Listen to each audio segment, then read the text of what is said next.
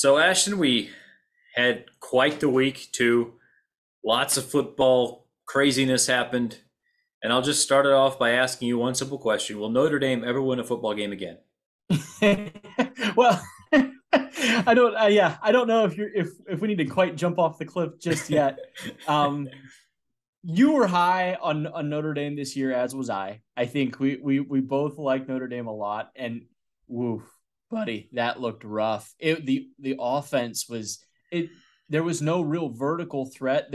He had some open throws even late in the game when it was still a close game. He had a chance to hit a guy over the top and just didn't lead him appropriately. Stuff like that happened a lot. It looked Yeah. dysfunctional. Yeah, I hate to. Yeah, it's all. I mean, it's overreaction. I mean, that's of course that's what we're gonna do here. That we're college football fans, we have to. But yeah, it looked rough. It looked rough. How your opinion? How upset were you watching that game? Did it surprise you at all that you would just come out and just lay an egg like that? Yeah, it was so weird because I've seen Notre Dame be upset before. It's been a while. They before this they had won 42 straight games against unranked opponents Mm-hmm. going back to 2016.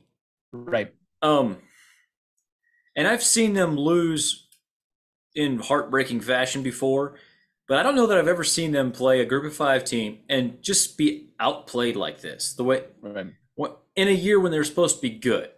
2007 when they lost everybody, went 3-9. That's a different story. We're talking about 15 years ago. But in the last decade, no, and it didn't look like a fluke. I mean, they got beat on both sides of the ball, which a week ago, we thought that Notre Dame might have a chance to win that battle with Ohio State on the line of scrimmage, and they did not, which was mildly surprising. And then you go and lose the battle on the line of scrimmage to Marshall. And by the way, for anybody who's living under a rock and doesn't know, Marshall beat Notre Dame 26-21. That's the final score. Yeah. And it did not look like a fluke. They had good cornerback play. They had an incredible line play on both sides. Really, it was Yes. Notre Dame would hike the ball, and immediately their offensive line was about a yard behind where they started. Mostly the center and the right guard, which we can talk about. There's it's a little bit shocking how just poorly they played everywhere. The quarterback play was bad. You mentioned a little bit. Tyler Buckner went down with an injury in the fourth quarter, but up to that point, he was missing throws. He looked okay in some of the intermediate stuff, but had a bunch of deep shots, which is what Marshall was giving them. Marshall was going to force them to beat them deep, Right. and I think he completed like one of seven passes that were past 15 or 20 yards, something like that. It was just, and that included they had Braden Lindsey absolutely wide open at the end of the first half when they could have taken the lead, and just sort of going into halftime with like, okay, they gave us their best shot. We're finally in front now, and it's our turn. And just missed him. Just flat out missed the throw. He had no one close to him. It would have been a touchdown. And you could just feel I don't know. It was just a very deflating situation. The receivers weren't playing well. They quit on a lot of routes, weren't fighting for the ball. The offensive line, I already mentioned that. The interior offensive line in particular was terrible. The defense was okay. Like, they weren't amazing, but they also played well enough to win against Marshall. Um, They did, but I mean, they gave up a lot of rushing yards too. they did. Like most of Marshall's success wasn't really through the air. I think Marshall ran the ball. Yeah, they ran for 220 yards and a touchdown Yes. on 50 carries. Not a super high average, but I mean, when a running back goes for 170 yards, like they're like Lamb, is it Laborn? Laybourne, yeah. Former five-star for Laborn. Florida State. No kidding. I did not know Yes. that. Mhm. When they go for that much, it's a signal that they're definitely there. I don't you hate to say that I mean, it's 2 weeks in a row for Notre Dame getting run on, Yep. especially late in games When it matters, yep. when it matters. It was very, yeah, it was difficult to watch. And the I think what was so surprising, and yeah, the Sun Belt in general had a terrific day. Like, Yes. more on the rest of those games in a bit, but there's a lot of depth in the Sun Belt. And in some of these, like what we view as lesser conferences, like they're very much viewed as not as much, but line play and like they have like a good running back or a good quarterback in some instances, they can really give teams a really tough game. They're very physical, hard nosed. We didn't see this. Me and you, neither one of us saw this one coming because we both had Notre Dame in our locks of the week. We had agreement. And when me and you, by the way, I'm not just saying that, but whenever me and you agree on a lock of the week, our average is insanely high. Like it's incredibly high when me and you agree. And we did. We thought Notre Dame would come out and roll over them. And we talked in our preview that the only way Notre Dame doesn't come out and just shell Marshall is if there's some residue or something left over from last week. Like they're kind of just it rolls over from one week to the next. And it seems like it absolutely happened. Notre Dame is no doubt the more talented football team. No one's debating that. But you got into a situation with a scrappy Sun Belt team who has some talent at some key positions. You mentioned their cornerbacks. The corners were really good. Stephon Gilmore's brother. Yeah, he had a pick six there to ice the game pretty much. Mm-hmm. Yeah, and like the running back that we talked about too. So it was that has to be like that's. I remember when like back when that was happening to Georgia a lot, and it was so like as the game rolls on, you get a bad feeling, and then it gets into the third quarter and it's still close, and you're like you just have a bad feeling, like the body language just isn't in a good place for your team at all. Like it starts to fall apart, and we saw them not be able to hit shots over the top. It was a brilliant plan from Marshall, I think. Like as far as going for the upset, like that. Their coaches, I mean, hats off to them. That's absolutely. Charles Huff is a really good coach. He had them ready to play, and they were prepared. Clint Trickett is their offensive coordinator. I don't know if you remember the West Virginia quarterback from several years ago. And they just played well. So credit goes to Marshall. Like they are a good team and they played well. But it's still it's Marshall. It's Marshall. You can't lose that game. And so Buckner goes down in the fourth quarter. Drew Pine comes in, and there was a lot of cheering in the stadium. And then on his second throw, he threw just a horrible interception. Like it was so bad. Yeah. And to add injury to insult, we find out today that Buckner is out most likely for the entire season. Yeah. So it'll be Drew Pine and possibly some true freshman Steve Angeli going forward. And it's a little scary. I'm just saying, and I think Tommy Rees definitely shares some blame because the play calling was not perfect by any stretch. There was some questionable play calling that I didn't like. That being said, there was just a lot of missed execution. Like it was rough. So maybe the biggest thing for the coaches is not play calling. It's just going back to the basics and focusing on doing the little things right, because Notre Dame was not doing the little things right. And I think something I mentioned, or I think we mentioned it maybe in our preview of Notre Dame before they even started the year, like our season preview from Notre Dame, was that they didn't really have any terrific receivers. We knew that, but they had an elite tight end, and we thought they had some good pieces at running back. Some like some matchup problems for people. And Tyree was one of them, another former 5-star, and he got 5 touches in this game. He got 3 carries and 2 receptions. Like it feels a week after not having enough touches against Ohio State. Well, we complained about it last week, right? We complained about the exact same thing last week, where we need to be getting this guy the ball more.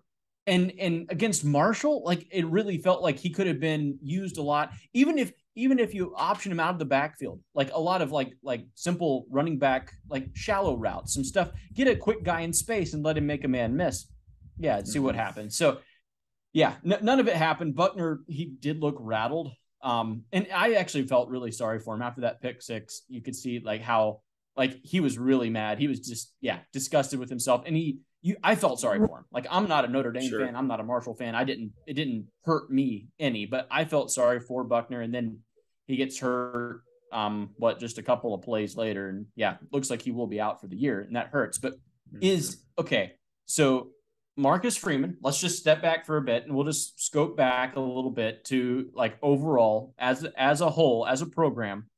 Marcus Freeman, you're 3 games in now. because he did coach the bowl game. Mm-hmm. He's 0-3, 0-2 this year. I mean, we can count only this is his first 2 true games Sure. as the leader, but it has not looked good.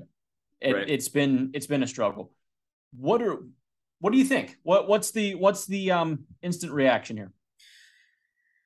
I think it's, so if we're looking at it from a big picture standpoint, like it's way too early to make any kind of judgments on Marcus Freeman.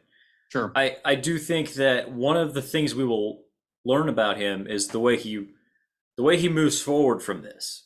Because we've seen, as a Notre Dame fan growing up my whole life, every Notre Dame coach has always had some big things that they've had to deal with and come through. Brian Kelly he almost missed a bowl game his first season, and they had just a bunch of, there were people literally calling for Brian Kelly to be fired in year one. A lot of that was due to some off the field stuff, but it's how you react. It's how you kind of bounce back from that. And then Brian Kelly's second year, I think in SP Plus, like they were the number 10 team in the country or something, like really good, and they went like 8-5.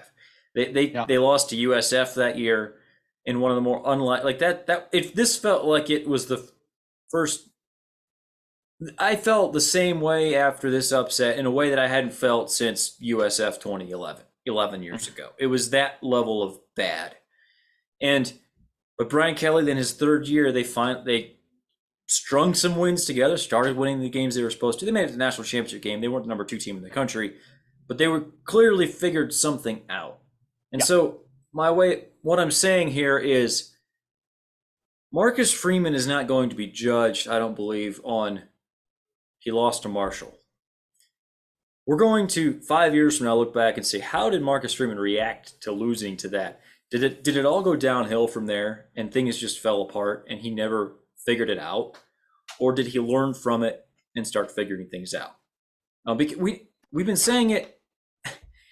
So most people that are smart have not been saying, okay, this is a year for Notre Dame to win the national title. We've been saying Marcus Freeman was hired to raise the talent level on the team. Right. This was never going to be the year. Now, it was supposed to be better than this. That's for dang sure. Like, this is a problem. His first year will almost certainly be viewed as a failure compared to preseason expectations. It will be, because they were ranked number 5, and there's almost no way you reach that again. Even if you win out, you might not be number 5. Agreed. But how does he bounce back from that? How does he lead these young men? We're talking a lot about Notre Dame. I'm sorry. Like, I want to see the reaction. I want to see them come out and play hard the rest of the year. And I want to see if we go through the year and we see, okay, some things need to change. The offensive line coach, maybe he was not a good hire or whatever. Like everyone thought he was. Harry Hiestand coming back. Maybe Tommy Rees needs to be nudged to a quarterback coaching job in the NFL or something like that.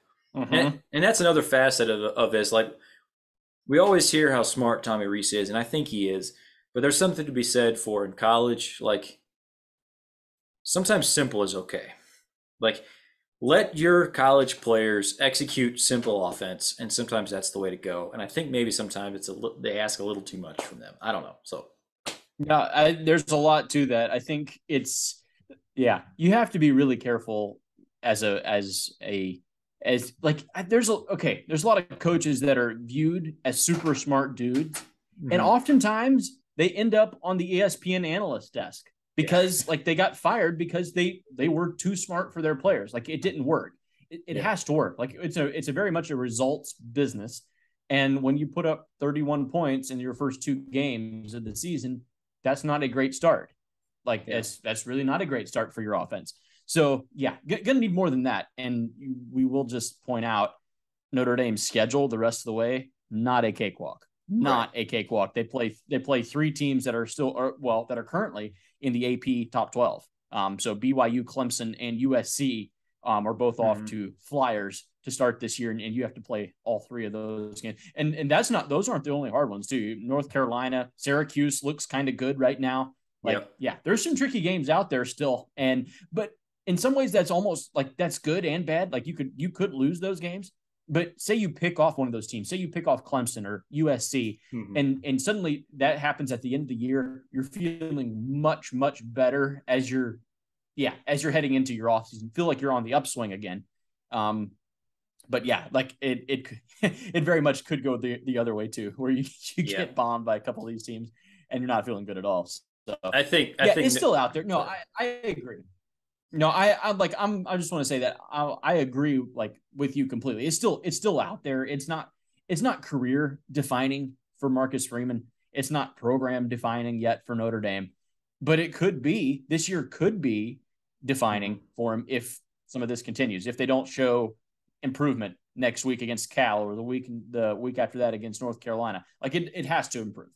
Yeah. So I do think that just looking forward a little bit in this season specifically, anybody that can score on offense is going to give Notre Dame trouble.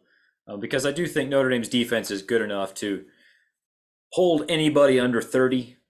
But if you have a really good offense in college football, you're going to score in the 20s, and I'm not positive Notre Dame can do that. Right now, they're averaging 15 and a half points per game. So I don't know when my team became Northwestern, but here we are. Hey. All right. But by the way, speaking of teams with just really underperforming offenses, this will be a theme. So another question I texted you today was: Is the Sun Belt the best conference in the country? Obviously, tongue in cheek on that question, but another huge upset. Notre Dame was not even the highest ranked team this week to lose to a Sun Belt team.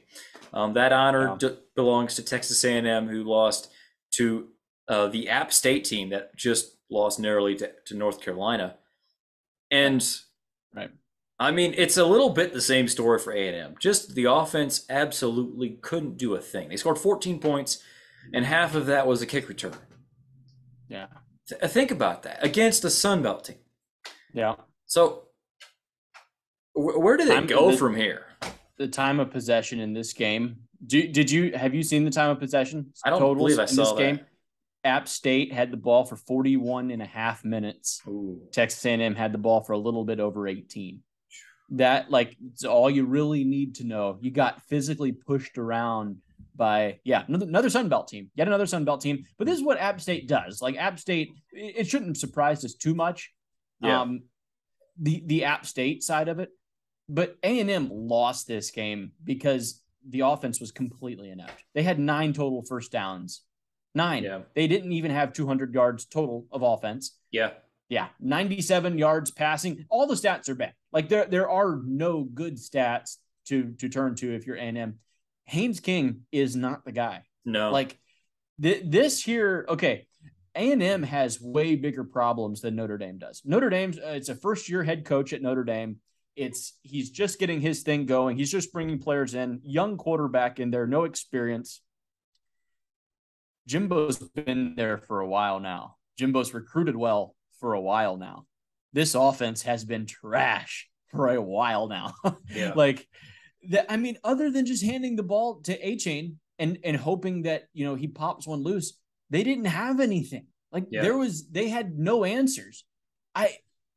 This one here is much, much more concerning. I don't really know where they go with this one here. I mean, Jimbo hasn't had a good offense since Jameis Winston went to the NFL.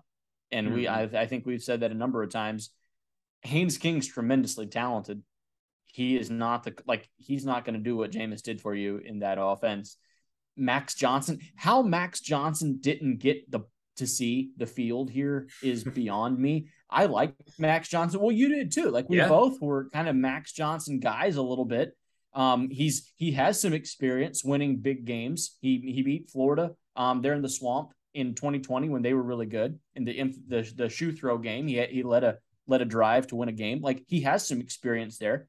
Yeah, something must be really off there at A&M for you not to make a change. Seeing what you saw, that's kind of all I really have on this game. I don't have much else. It was really, really bad. Even worse than your first thought is App State's kind of good. I mean, I could see how they would catch you on an off week, but you got physically pushed around.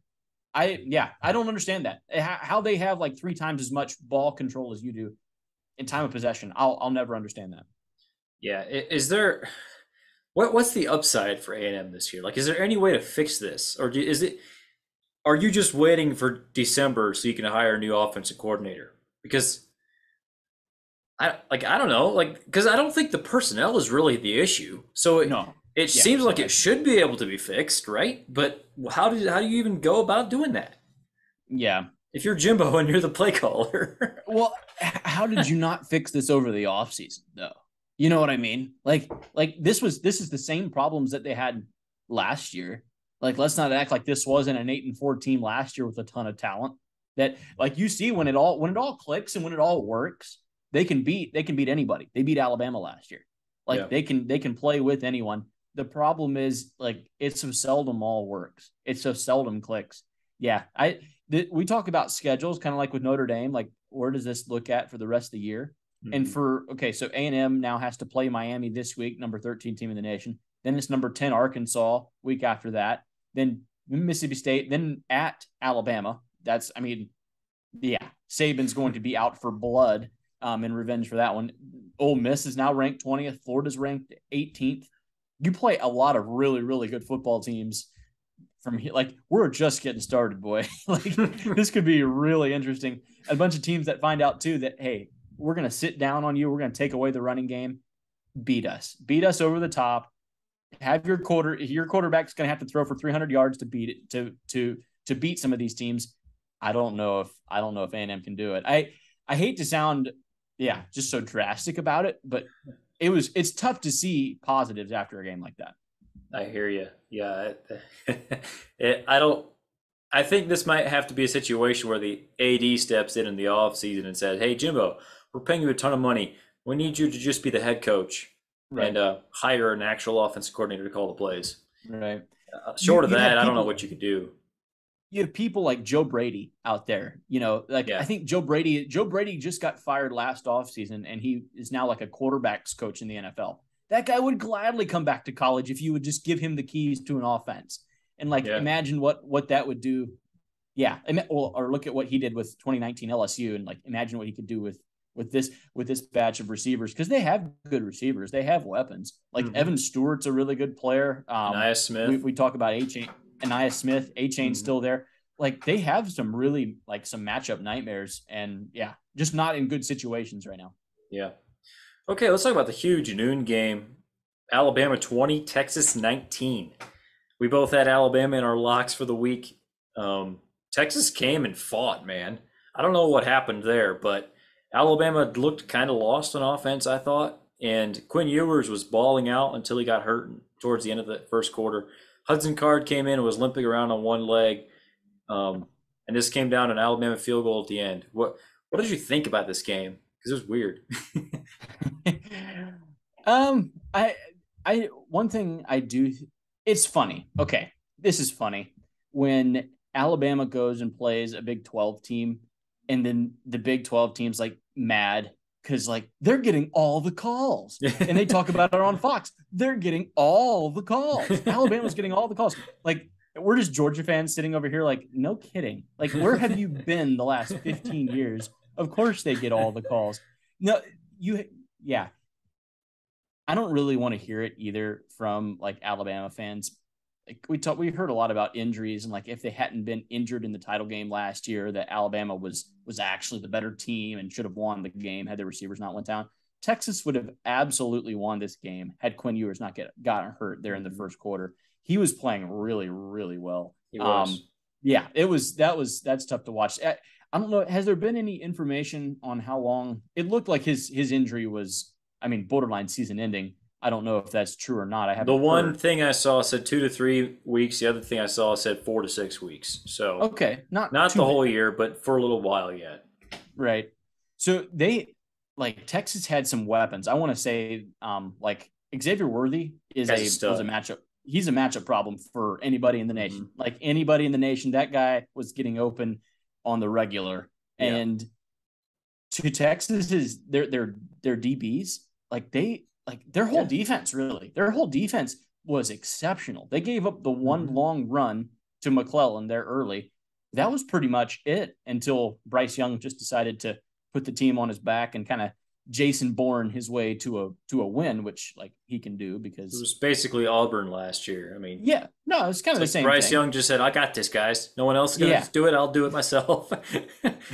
that's pretty much what he did. Like that's really impressive. But I overall Texas, there are no moral victories. But if there were moral victories, this should be one for Texas. Yeah, You don't get points for playing Alabama close. Just ask Florida from last year. Dan Mullen, also not coaching football, also on an analyst desk now. But yeah, you don't get points for playing Alabama close. But Texas but you should might have get won this recruits. football game. You might. Yeah. Arch Manning, like imagine the Arch Manning sweepstakes a little bit. Arch just commits to Texas. If Alabama comes to town and just throttles you by 5 touchdowns, like I'm not saying Arch would decommit. I'm not saying any of that. But maybe some of the guys that Arch is trying to bring along with him might. Yeah. So yeah, but now Texas is like, I hate to say Texas is back. We're not going to say Texas is back. It's been said way too much, but they could be back. Like there's a chance Texas is actually back.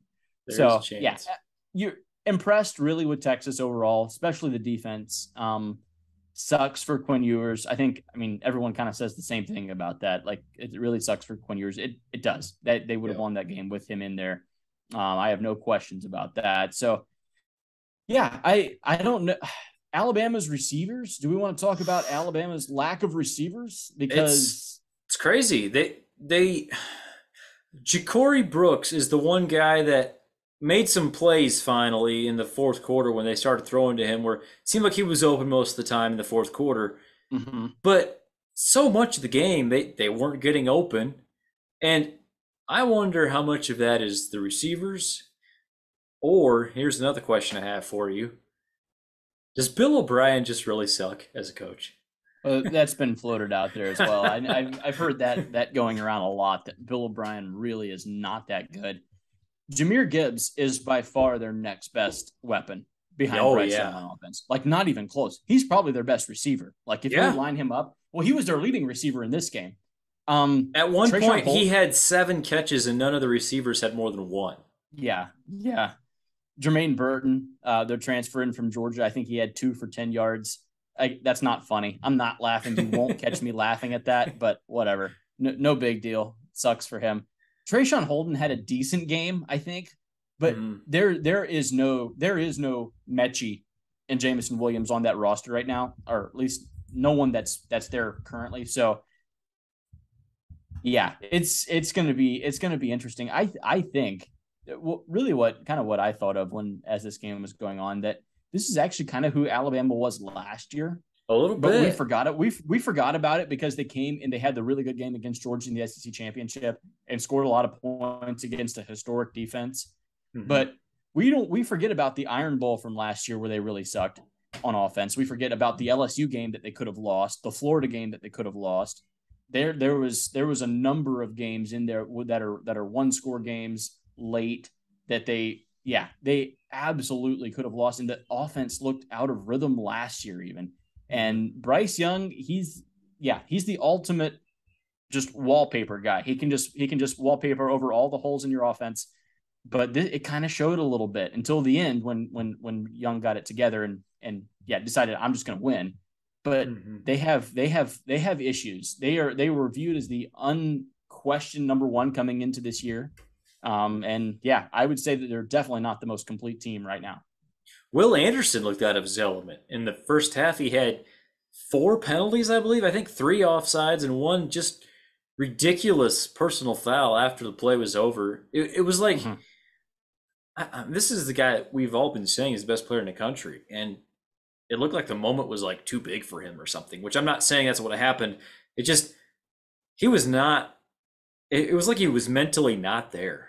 And then, I don't know if you saw after the game, I think while he was running out to shake hands, Saban saw one of his players doing the horns down, and he said, don't do that S word. And then after the game, like when they were walking out of the stadium, you had Bama players flashing horns down to the Texas fans. It's like, guys, you were supposed to win this game by 3 touchdowns. Yeah. You won by 1. You got lucky because Quinn Ewers got hurt, and now you're flashing horns down. Like, have a little, like, what's the word? Like, self-awareness.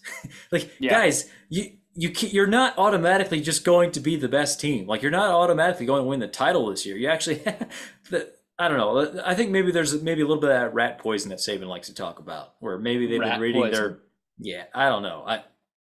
It, it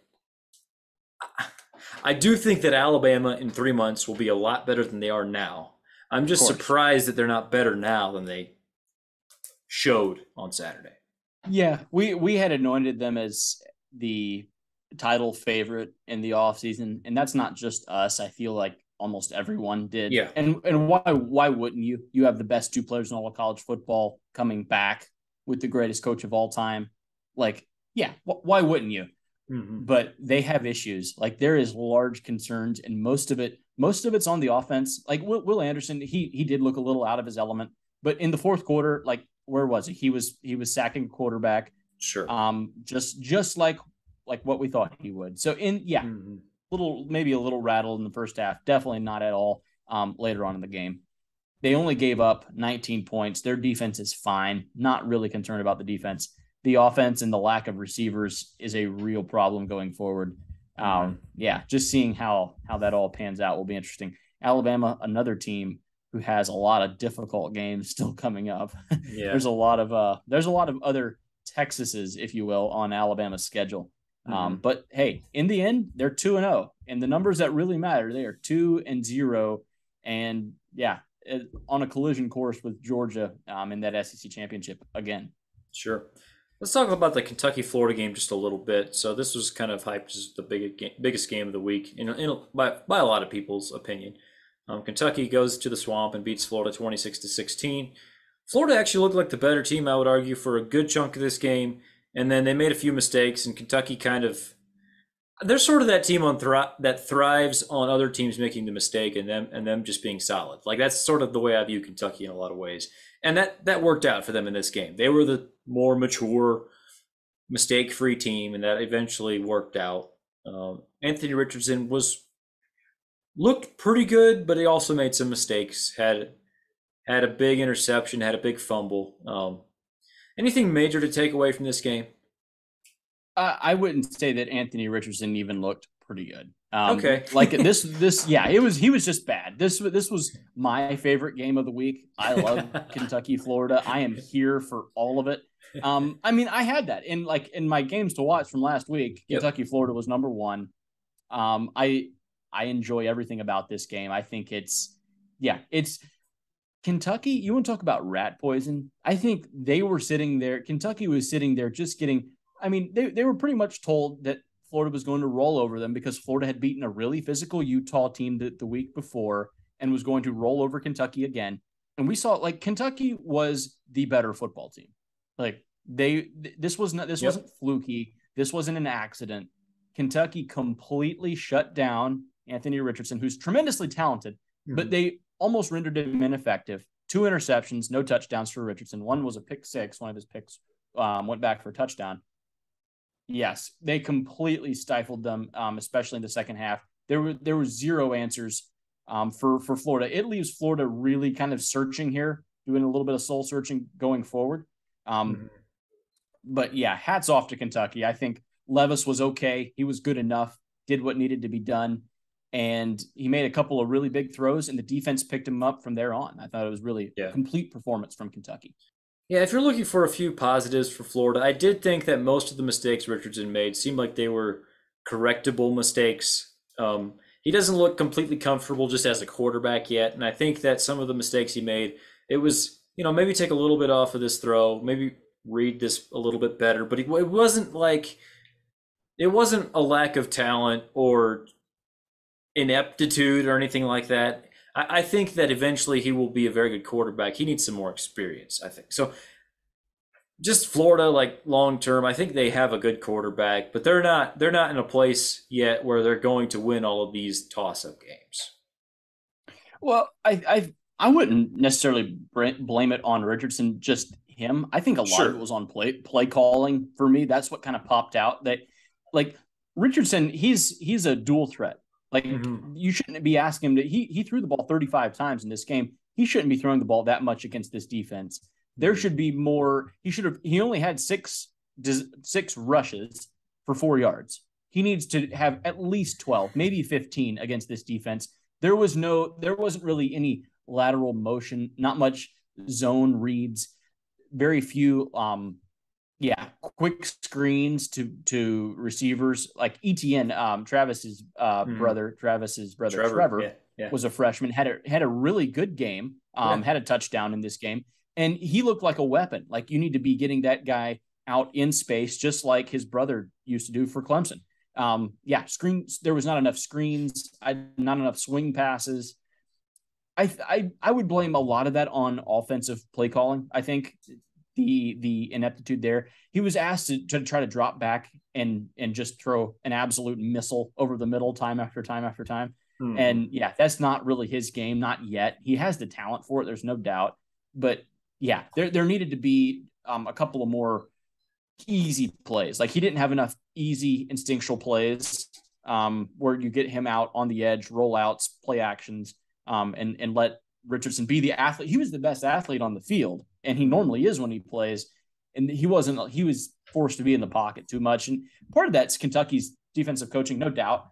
But I think a large part of it is Florida's play calling on offense too. Yeah, that makes sense. Okay, one of the big games of the week was supposed to be Tennessee and Pitt. I don't know that we have a ton to talk about there. Tennessee did beat Pitt 34-27 in overtime. Mm-hmm. Seemed like it kind of went about how we thought it would. Is that fair?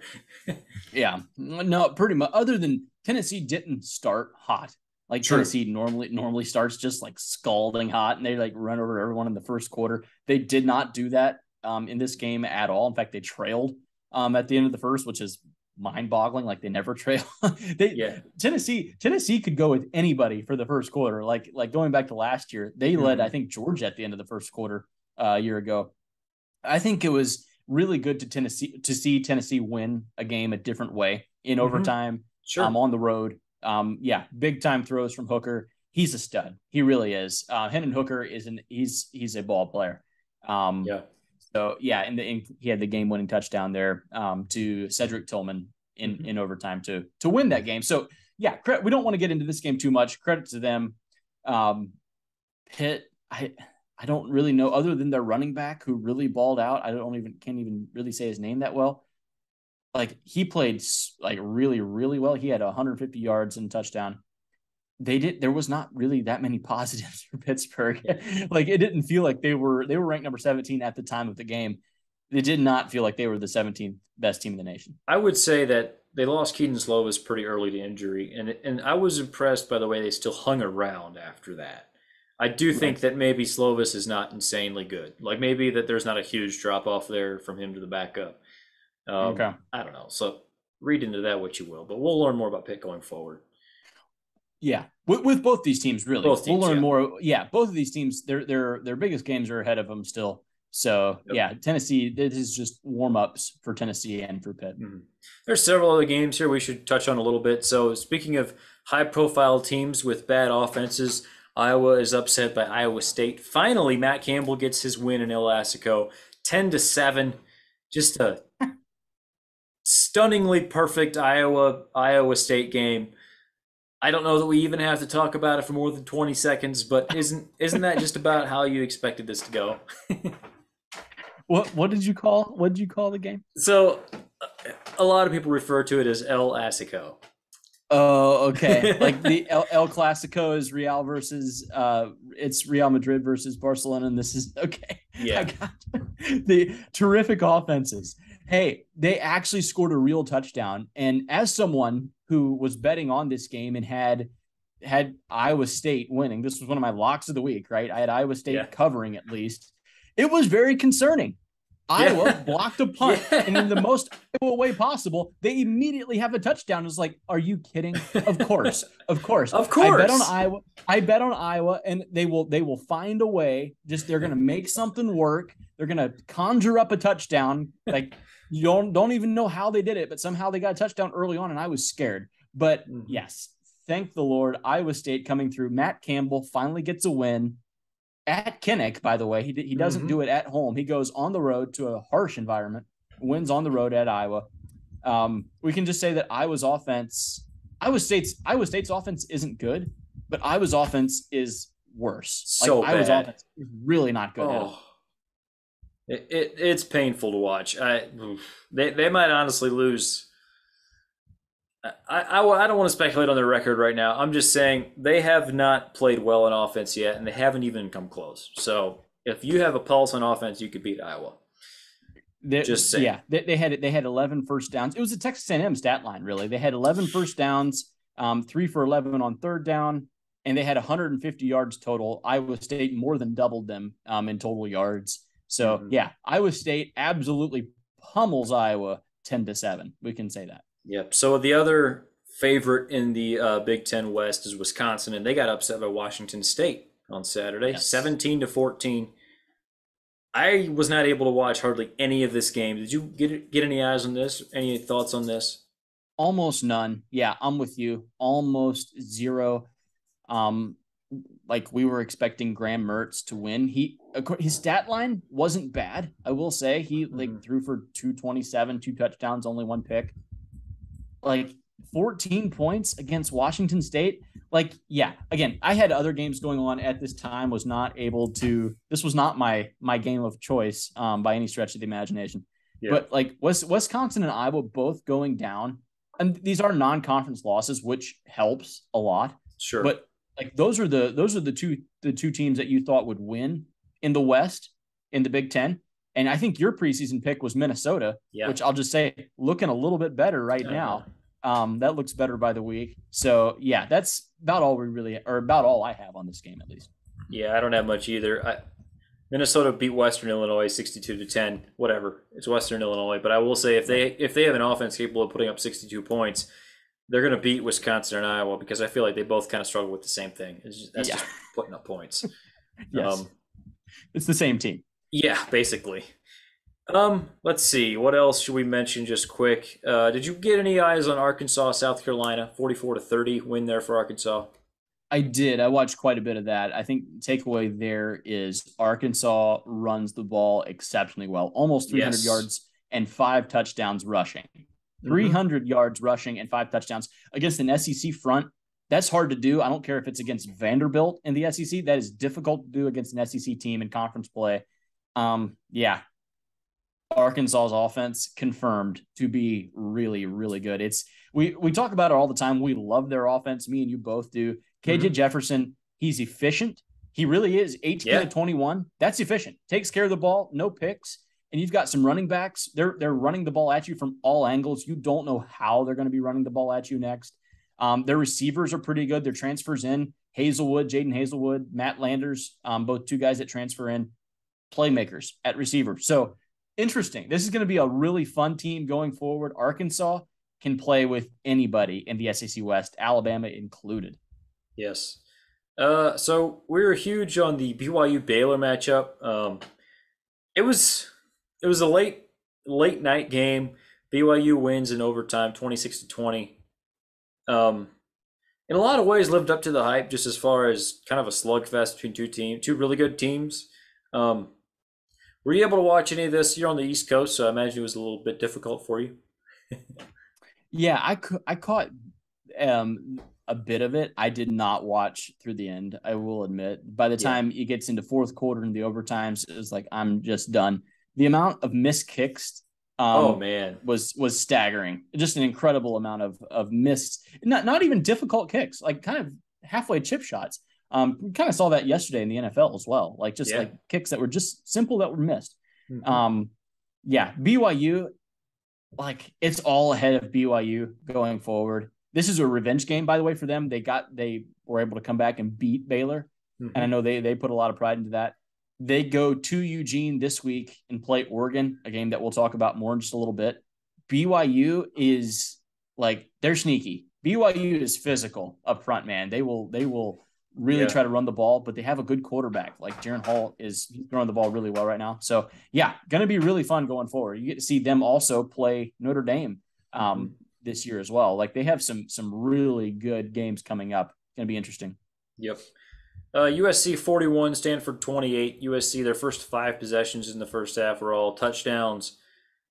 Faded a little bit in the second half, offensive wise, but It felt like they just kind of put it in cruise control. Um, is this your Pac-12 favorite at this point? I think it has to be. I mean, I'm not the SEC guy, and in fact, in some of our SEC or sorry, I'm not the USC guy. In some of our preseason videos, I was like, there were some comments that like Ashton's hatred of the Trojans is just dripping. You can just feel it, and like I do want to say, this was one of my locks of the week. USC was supposed to cover. They did cover. Mm-hmm. I mean, somehow, like they tried to give that away so badly there at the end. That was scary, but they were able to. They have an offense like they can beat Oregon. They can beat Utah. Utah didn't look great against Florida. They can beat teams with this offense. They do give up points. It's kind of what we talked about. It's everything that we talked about. They were going to give up points. They're going to give up a lot of rushing yards. They're like, there's going to be some teams that are going to be able to come in and ball control them to death and just not let Caleb Williams get on the field. But there is no doubt that Jordan Addison and Caleb Williams, that combination is dynamite. Like it is every single week. It's going to be really tough to stop if you get in a track meet with the Trojans this year. Yeah, absolutely. Okay, Michigan 56, Hawaii 10, and then we hear the news now that J.J. McCarthy has won that starting job going forward. Yeah. Fair to say this worked out about exactly how the Michigan staff was hoping it would. Yeah, very fair to say. I mean, McCarthy was the guy. He was always going to be the guy. I think they just wanted him to prove it. McCarthy finishes the day 11 of 12, 229 yards, 3 touchdowns, no picks. I mean, almost a perfect day at the office from a quarterback standpoint. This was absolutely what the coaches wanted to happen and what the fan base wanted to happen. Feel sorry for McNamara a bit. That's a little unfortunate, but the ceiling's definitely higher with McCarthy. And Michigan looks good. I don't know if you've noticed in the first couple of games, they haven't played anyone, but they have really looked good. Yep. There's other teams that are playing no ones and struggle with them. I mean, just ask Texas A&M. So didn't mean to call App State a no one. That's not really fair. App State's much better than Hawaii, but at least you took care of business. That's what you have to do. You have to show up and take care of business. Michigan has done that. And there's a lot of schools that can't say the same. Mm-hmm. Just a fun little what if for you. Not fun for me so much, but several years ago, Tommy Rees did choose Tyler Buckner over J.J. McCarthy in that recruiting class. So did he really? Yes, he did. Ooh. Yeah. Was Buckner a 5-star? I thought he was only a 4. He was a 5-star for a while, and then he missed his entire. Trying to think. He missed his sophomore year due to injury, and then his junior year he had ridiculous numbers, better numbers than McCarthy by far, and then he didn't have a senior year in high school because of COVID. California moved their season to the spring, and he was an early enrollee. So, gotcha. Yeah. Gotcha. Also, there's been videos circulating of Buckner as throwing the ball in high school, and he just looked a lot more natural. And then he changed his throwing motion before he ever got to Notre Dame, like tweaked it, whatever. And I don't know, he hasn't been the same since. So I don't know if that was one of those infamous quarterback coaches that just as often seem to ruin high school quarterbacks as help them out. I don't know, but yeah. We should talk a little bit. Just Georgia Southern 45, Nebraska 42. Clay Helton beats Scott Frost, and Scott Frost has now been fired. If they'd have waited until October 1st, they would have saved like $7 million or something. But that's apparently how bad this is. They just said enough is enough. The Scott Frost era is over at Nebraska.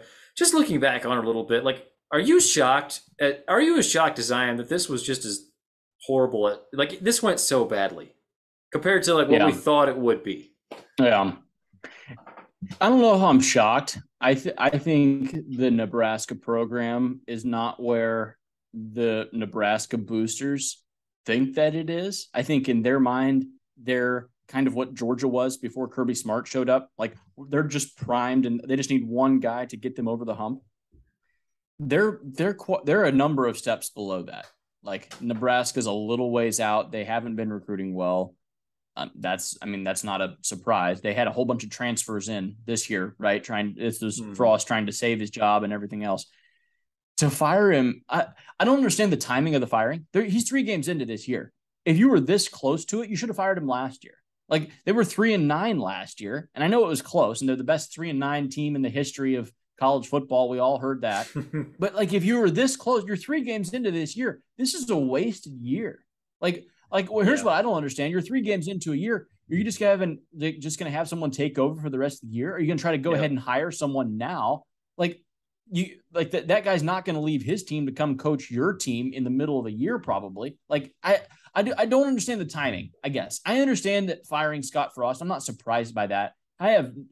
Why not at least wait a couple of more weeks and save yourself millions of dollars that you can pay and get a better coach, like get a higher paid coach, or spend it on coaching like assistant coaches. Like, we know that's gold. Just ask how Arkansas did it, that works out really well when you go get some good assistants. It's just dumb. It's just dumb, I think. I don't understand the timing of it at all. I wonder if maybe they had like kind of a backroom deal with Frost, like say, hey, we're going to fire you on October 1st when your buyout drops. You want to just waive that now, and we'll just be on your way, so you don't have to coach the next 3 weeks or whatever. I don't know. That's just rampant speculation on my part. I thought maybe like they were scared that he might win a couple of games and then not be able to fire him. Like, that was my thought. Like, he might come out and win like the next 2, and then what do we do? Because like the feelings are better, Yeah, they didn't really want him to upset anyone. That's what they really didn't need, was him to like pick off like Iowa or something like that. We got Oklahoma this week. Truth. Yeah, fair enough. So just kind of reading some of the other scores. Friday night, Louisville beat UCF 20-14. Saturday, Wake Forest beat Vanderbilt 45-25. Kansas State beat Mizzou 40-12. Oof. Yeah. Texas Tech beat Houston 33-30. Kansas beats West Virginia 55-42 in overtime. Oklahoma State beat Arizona State 34-17. Virginia Tech beat Boston College 27-10 in kind of a sad bowl.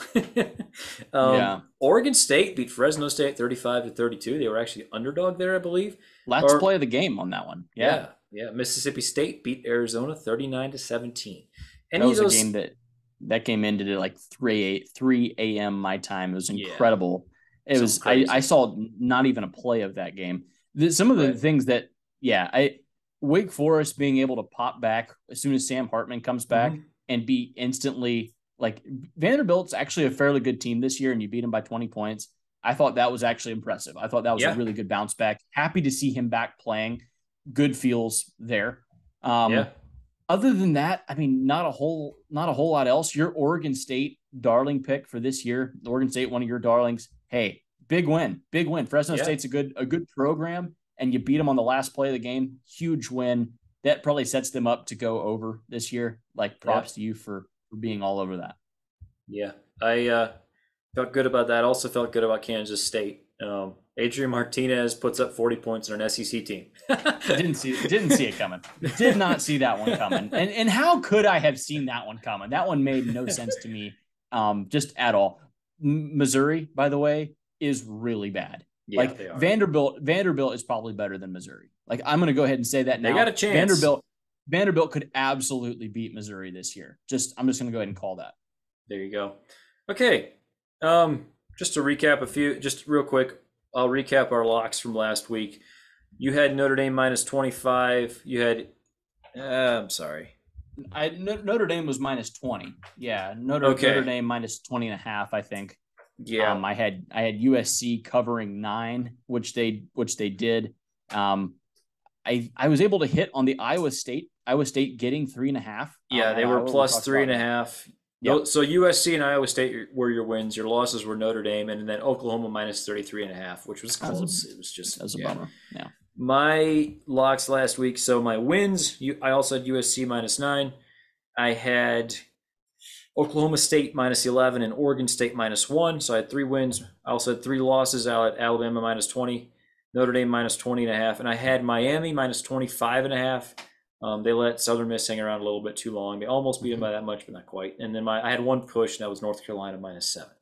Gotcha. So what 500 for both of us. Okay, so what are our records for the year? That would put you at 6-2. Okay. And I am now 8-7-1. Oh wow. Okay. Gotcha. So if you're betting with us, you're making money. How about that? All right. Say that. Yeah. That's right.